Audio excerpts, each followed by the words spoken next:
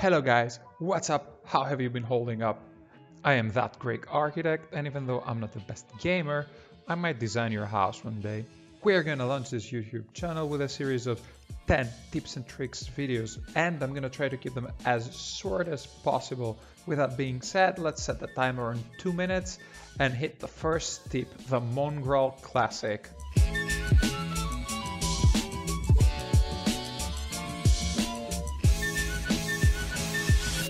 That was Mongraal actually doing the trick, but let's jump straight into creative and try it out. There is a perfect map. I'm gonna leave the code in the description down below, but now let's go learn the trick.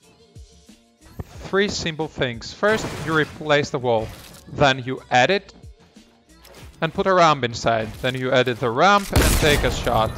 Preferably have your blueprints out because you can place a ramp faster after you edit.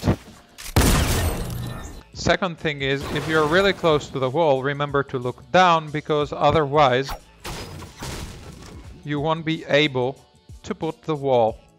So you look down, you edit, you place the ramp, you edit the ramp and you take the shot.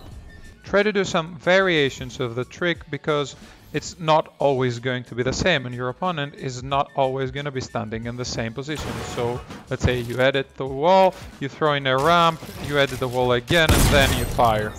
Another important thing you should actually remember is that you should not always take the wall with your pickaxe. You can take your wall with your gun, reset the wall, take the shot. You can try different variations of the same trick. So you can take the wall, edit a window, throw a ramp inside, edit the ramp and take the shot. It's not actually the Mongraal Classic, but every time there's gonna be a different scenario. Since there are no traps in the game, you could even jump inside your opponent's box and go for a shot there. And that's pretty much it. That is the Mongraal Classic. You should try it out yourself and let me know in the comments down below how that went. Until the next tip and trick, cheers!